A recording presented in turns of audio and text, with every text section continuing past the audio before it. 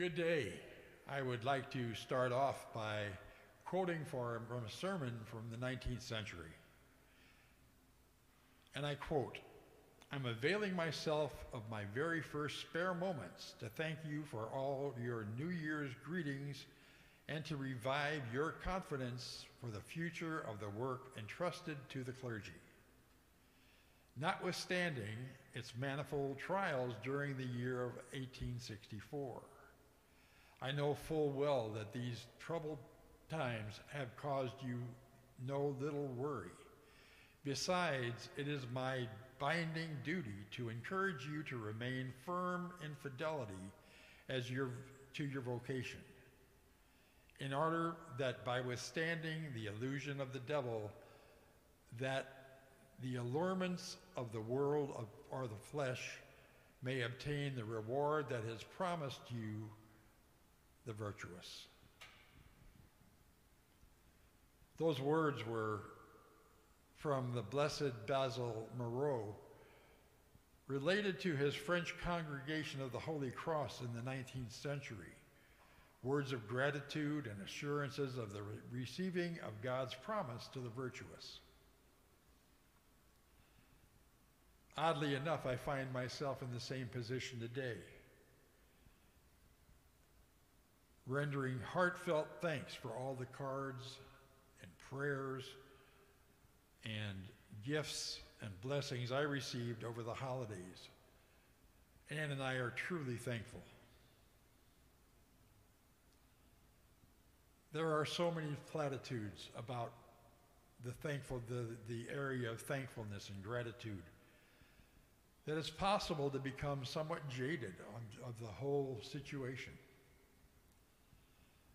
What if the only thing you had today is what you gave thanks for yesterday? Think about it. It's not the happy people that are thankful, it's the thankful people that are happy. We have so much to be thankful for. Of course, there's always something to be thankful for. Mostly, we are dutifully thankful in our prayer and attitudes. But secretly, don't we occasionally think that our life would be especially difficult with the pandemic, with the masks and the registering for Mass and the not being able to attend Mass, social distancing and the whole lot? Perhaps in a particular day when we have to deal with that person, and we all have them in our lives. Secretly, don't we occasionally think that others have it just a bit better and just a bit more to be thankful for? I used to feel this way. And then I got an education on being what really thankful is all about. Recently, when discussing with the merits of a particular choir, a lady chimed in with advice given to her by her parish priest. He told her to thank God for the gift of hearing each time we ran up against a person who sang this far under the pitch. Drove her crazy. Thankful. Not that she was a better singer or the lady was a bad singer, but thankful for the gift of music, that God created music that all of us can join in, rejoice, and be thankful for.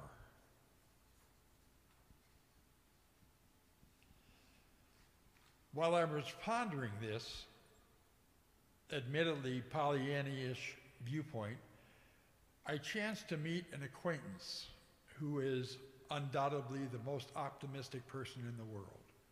She always looks at the bright side of things.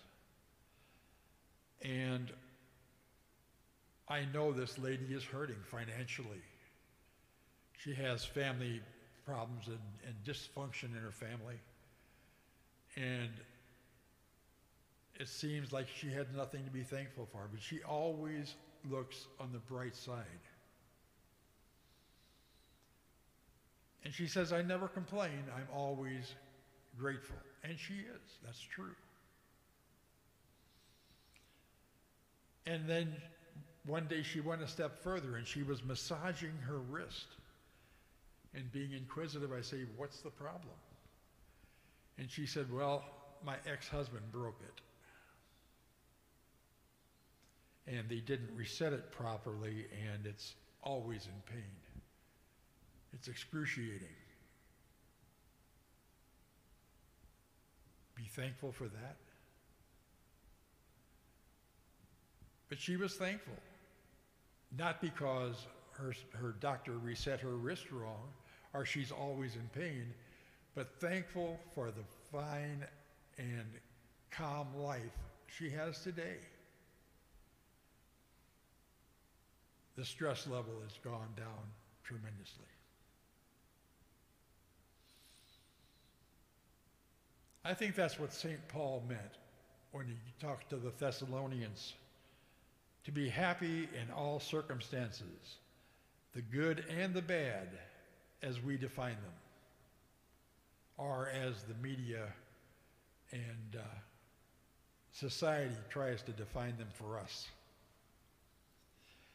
Have no currency in God's plan. God's will for us transcends all the bad luck, all the ill feelings, all the ailings and ill health. God alone knows the reason for the outcome of our suffering.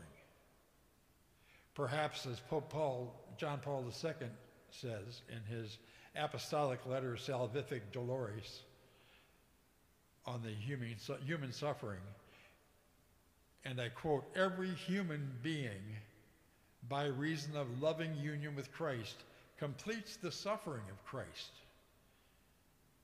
and completes that suffering just as the church completes the redemptive work of Christ.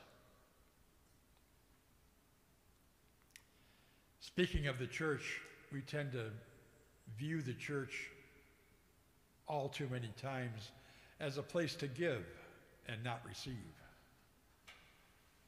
And I teach 7th grade PSR, and I showed them the video of the other day of the Mass. And after its completion, I said, does anybody have any comment or something that they learned? And one girl pops up and she said, I didn't realize until today that the blood and the body of Jesus was a gift. I just thought it was something to do. That realization was an eye-opener for her.